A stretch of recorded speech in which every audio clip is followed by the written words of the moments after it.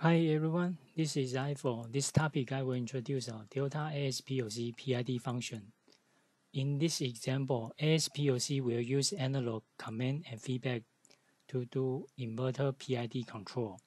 You can see the wiring. We connect the analog output from PLC to AVI and the common point AG linked to ACM. And then the feedback from inverter, we connect the AFM to V1 plus and ACM connect to V1 minus. So you can see here, we will use the spatial register of AS200 PLC, and from 0 to 10 volt, you will map to 0 to 2000. Then we'll come to the inverter parameter setting. So basically, most parameter will keep the default value. But here, I just want to let you know the relevant value parameter. And remember to modify the frequency command 002022. That means analog control. Then we come to PLC setting and programming parts. So here we have to define the analog input and output type in hardware config. So basically here we have two types, either voltage or current. And today's example, we use both current, as mentioned over here. We use both 0 to 10 volt. So either input and or output, we select 10 volt. And you might wonder, the setting here is from -10 to positive 10. So that means the mapping range will from -2000 to plus 2000. Okay, so that's the reason why here we give only 0 to 2000 because we don't consider from 0 volt to -10 volt. After this basic setting, then we come to the program segment. First of all, remember we have to define the function block of PID instruction. So we define in function block first, then we will drop this function block in the main program. And of course, here we have to do some conversion because the spatial register we mentioned over here is only words, but the value we have to fill in the PID instruction, this is actually for the real. So we have to convert the value from word to float. So here we have to use the float instruction. And here I will introduce the sequence of how to implement the PID function in ISP SOP. So first of all, we have to define the PID instruction in function block. After that, as I mentioned, we drag this function block in the main program. After that, we have to define the variable or symbol in the PID instruction. After that, one more thing is regarding the enable condition for PID instruction. So I separate into two conditions. First is with this condition. Second is without this condition. So you can see we define three time. First one is a PLC scan time, and we define this one is a millisecond. Then we define another timer. The scale is a B millisecond. Then we define a cycle time inside the instruction of a PID C. And here one rule. Normally we'll define the B and C millisecond should bigger or equal to A, means the scan PLC scan time. So you can see the condition timing and result over here. If we have the timer condition, then that means when timer condition is true, then the result will be executed. That means when cycle time C also fulfilled, then the PID will update. It will do the PID operation, then update the value to MV. Second condition is without timer, so that means it will depend on the PLC scan time. So once the scan time A condition is true, then it will do the PID operation and update the value to MV. Okay, and step 5, then we will give the analog command in special register 172. And as I already mentioned, 0 to 10 volt will map to 0 to 2000. So what I will show later, I will change the value from 0 to 2000. And then we can get the feedback from inverter to AS PLC.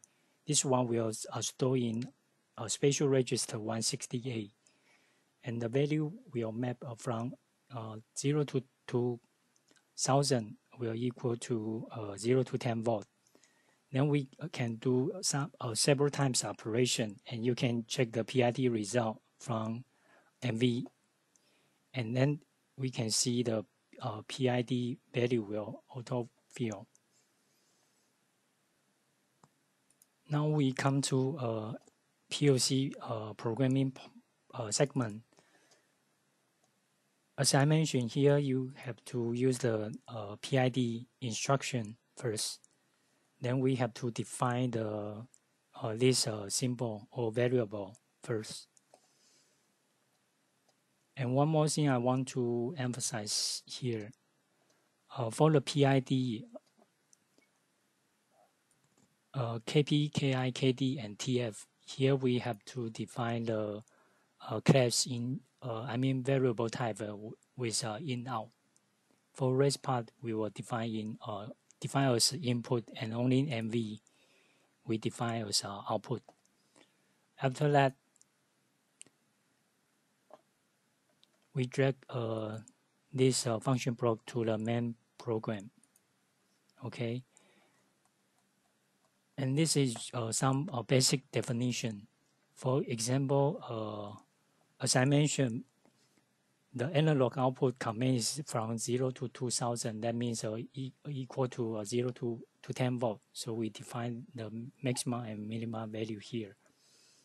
And we define the cycle time 1000. That means 1 second.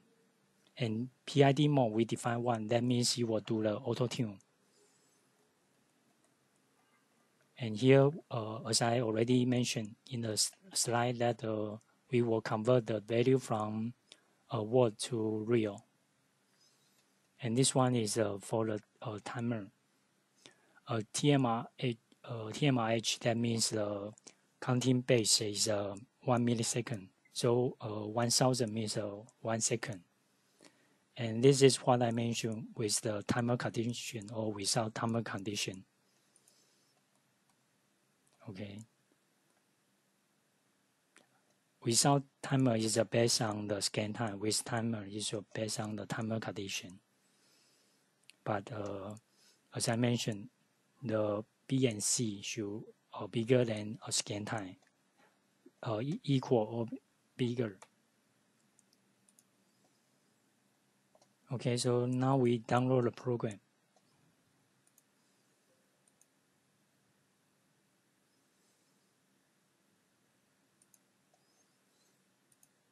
And we open the, run the scope.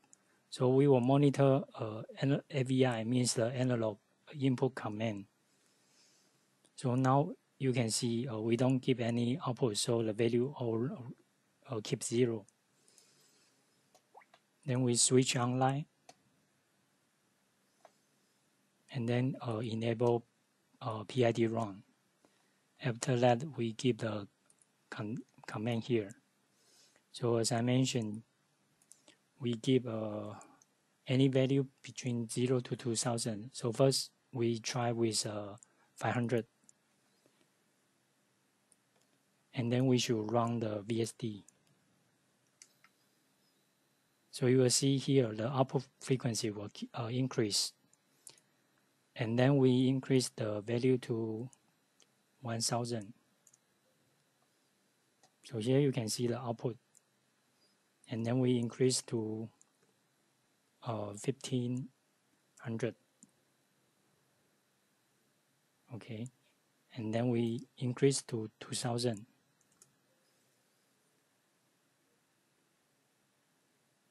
Okay, after that,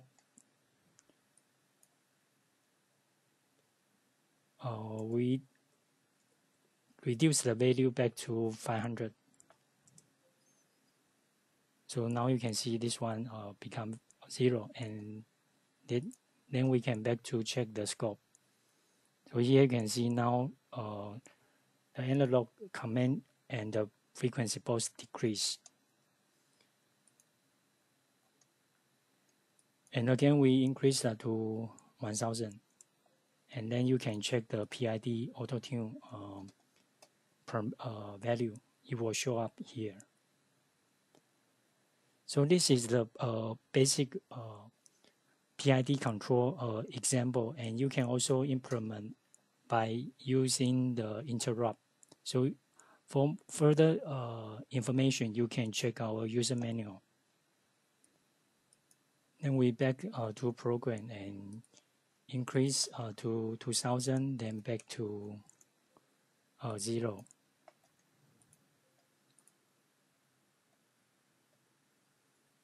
Okay, now we put the value 0. Oh, sorry, I selected the wrong one. We should change SR72. So now you can see it becomes 0, and we can check the scope. The value will decrease to 0. So that's all for today's PID introduction. I hope this one can help you understand more about AS PLC PID function. Thank you.